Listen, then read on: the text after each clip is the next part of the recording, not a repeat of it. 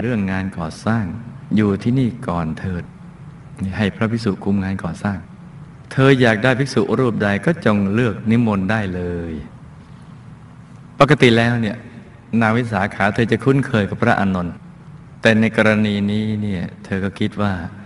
พระอานนท์จะต้องเป็นพุทธอุปถากก็เลยเป็นนิมนต์พระโมคคัลลานะผู้มีฤทธิ์มากเพื่อให้งานก่อสร้างนี้สำเร็จอย่างรวดเร็วเพราะท่านมีฤทธิ์เหาะเหินเดินอากาศได้จึงทูลขอพระพุทธองค์ไปพระองค์จึงตรัสกับพระโมคคัลลานะว่าเธอจงพาภิกษุบริวารของเธอ500 รูปอยู่ที่นี่ก่อนเถิดไม่ได้อยู่องค์เดียวแล้วอยู่500 รูปเมื่อพระมหาโมคคัลลานะและบริวารมาถึงที่ก่อสร้างก็ทำให้งานก่อสร้างดำเนินไปอย่างรวดเร็วด้วยอานุภาพของท่านแม้การขนส่งวัสดุการก่อสร้างจากที่ไกลๆก็เหมือนใกล้ก็ย่นหนทางกันเลยวุดการย้ายของหนักท่านก็ทำให้มันเบาๆอย่างเช่นยกก้อนหินเนี่ยยกง่ายได้เหมือนยกนุ่นอย่างเงี้ยโถแต่ได้พระโมคคัลลานะนี่ไม่ต้องห่วงหรอกดีว่าท่านไม่ทำเองเพื่อจะให้เป็นบุญของนาง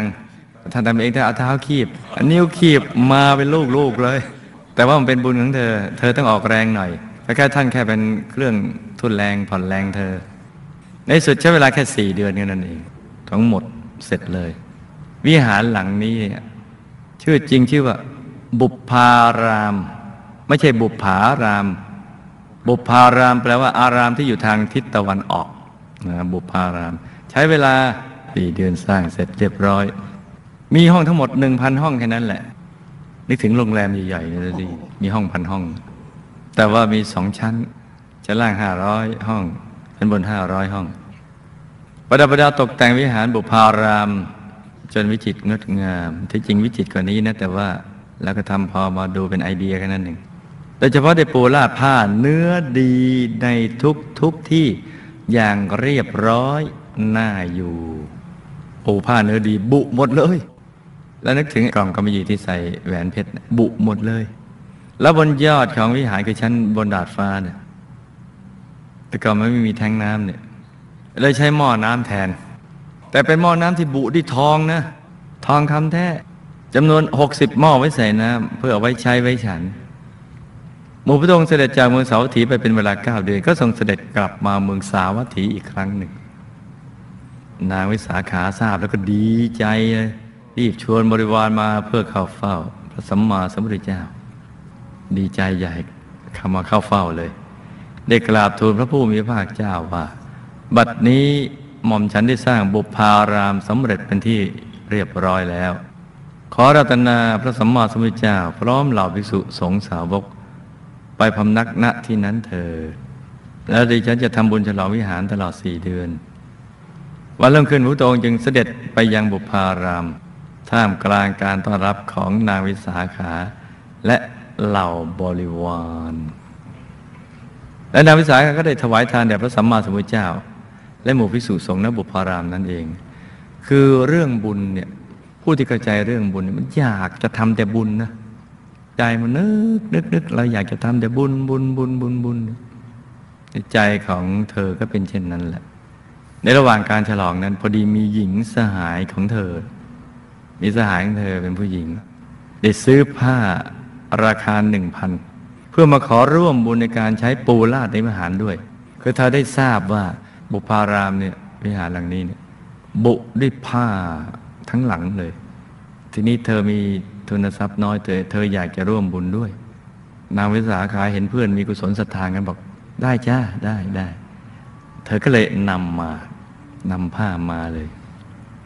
แต่พอนำมาแล้วนางวิสาขาคิดโอ้ในบุพพารามนี้ไม่มีพื้นที่ว่างที่จะให้ปูผ้าได้อีกแล้วแต่ถ้าหากเราบอกไปก็เกรงว่าเธอจะเข้าใจผิดว่าเราเนี่ยคงเป็นคนหวงบุญไม่ยอมให้เธอร่วมบุญด้วยจึงบอกว่าเธอเข้าไปดูเองเธอว่ามีที่ว่างตรงไหนก็จงปูเธอหญิงสาวนางวิสาขาจึงเข้าไปในบุพพารามเพื่อหาพื้นที่ที่นางจะสามารถปูลาดผ้าได้เธอเดินไปตามห้องต่างๆเพื่อแสวงหาสถานที่ที่จะปูผ้าแต่ก็ไม่พบสถานที่จะปูผ้าได้เลยนอกจากนั้นผ้าที่ปูอยู่แล้วก็มีราคาแพงกว่าผ้าของตนซะอีกเธอเดินร้องไห้ออกมาแล้วก็คิดว่าเราคงไม่มีบุญ ที่จะได้ร่วมบุญฉลองวิหารในครั้งนี้เห็นไหมผู้กระหายบุญจะเสียอกเสียใจเลยถ้าไม่ได้ทำบุญแต่ผู้ตระหนี่เนี่ยจะเสียอกเสียใจถ้ามีใครมาชวนทำบุญมันกลับตลปัดนางยืนร้องไห้อยู่ตรงนั้นน่าสงสารเธอเนี่ยขณะนั้นพระอานนท์เถระท่านผ่านมาพอดีน้องหญิงเธอยืนร้องไห้ทำไมเนี่ยดิฉันอยากที่จะร่วมบุญในการฉลองวิหารโดยการหาผ้ามาปูพื้นแต่ก็ไม่สามารถที่จะหาสถานที่ว่างที่จะปูผ้าได้พระอานนท์ก็เลยบอกน้องหญิงมีสิจ๊ะมีที่หนึ่งที่นางวิสาขาเนี่ยลืมไปไม่ได้ทำตรงนี้และเป็นบุญของน้องหญิงทีเดียวแหละที่จะได้บุญตรงนี้เพราะถ้าเธอเอาผ้าวางตรงนี้แล้วก็พระทุกรูปจะได้ใช้แต่ที่นางวิสาขาสร้างเนี่ยห้องละองค์1,000 องค์ก็ไปอยู่ในห้องเดียวกันไม่ได้หรอกมันเป็นบุญของน้องหญิงนะอย่าร้องไห้เลยท่านพระอานนท์พระคุณเจ้าตรงไหนล่ะคะนั่นไงล่ะที่เช็ดเท้าไงล่ะนางวิสาขาลืมเพราะบุญของน้องหญิงนั่นแหละอย่าร้องไห้เอาผ้าเนี่ยไปวางตรงนี้พระสงฆ์ขึ้นไปเนี่ยเช็ดเท้าหมดฝ่าเท้าอันเป็นมงคลของพระสงฆ์เนี่ยจะได้เช็ดผ้าผืนนี้ผ้าผืนนี้จะขจัดมลทินที่มีอยู่ให้ฝ่าเท้าของภิกษุสงฆ์ทั้งหมดสะอาดสะอ้านวิหารทั้งหลังเนี่ยสะอาดได้เพราะผืนนี้นะดีใจเถิดน้องหญิงเธอ alert ขึ้นมาทันทีเลยเธอร่าเริงขึ้นมาเลยนี่เธอวางไว้แล้วก็ปลื้มเดินร้องเพลงออกไปเลยดีใจได้ดวงปัญญาของพระอานนท์ผู้เป็นยอดกัลยาณมิตรทำให้เธอได้บุญใหญ่ตรงนี้หลังจากนั้นนางวิสาขาจึงได้ถวายทานแด่ภิกษุสงฆ์โดยมีพระสัมมาสัมพุทธเจ้าเป็นประมุขภายในวิหารทุกวันตลอดเวลา4 เดือนถวายกันทุกวันนับ4 เดือนนะเธอมีบุญจังเลยได้ถวายคณะสงฆ์โดยมีพระสัมมาสัมพุทธเจ้าเป็นประมุข4 เดือนและวันสุดท้ายการฉลองวิหารนางวิสาขาได้ถวายผ้าสาดกเพื่อทำจีวรแด่ภิกษุสงฆ์ทุกรูปแล้วได้ถวายเภสัชเต็มบาตรแด่ภิกษุสงฆ์ทุกรูปโอ้โหถวายกันยกใหญ่ปลื้มทีเดียวนางได้ใช้ทรัพย์ในการฉลองไปทั้งหมดทั้งสิ้น9 โกฏซื้อแผ่นดิน9 โกฏสร้าง9 โกฏฉลอง9 โกฏรวมแล้วเป็น27 โกฏในการก่อสร้างวิหารครั้งนี้นางวิสาขาได้ถวายทรัพย์ไปในพุทธศาสนาถึง27 โกฏ27 โกฏนี่เป็นค่าที่ดิน9 โกฏค่าก่อสร้าง9 โกฏโกฏนึงก็10 ล้านก็270 ล้านแหละสมัยก่อนนะสมัยนี้ก็คงเป็นพันๆแหละ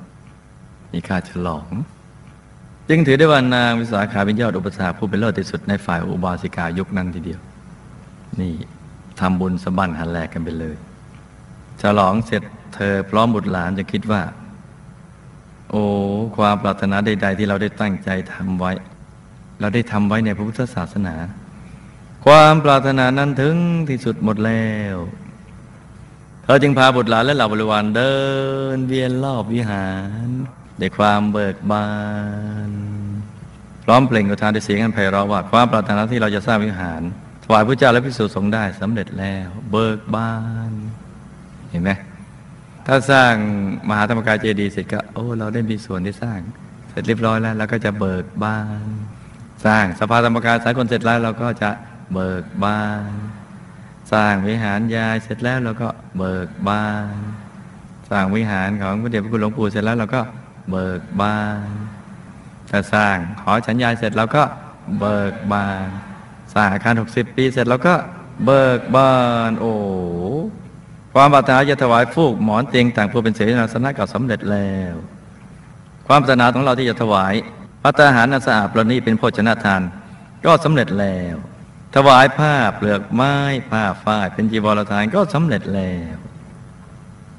ความปรารถนาจะถวายเนยใสเนยข้นน้ำผึ้งน้ำมันน้ำอ้อยเป็นเภสัชเราก็สำเร็จแล้ว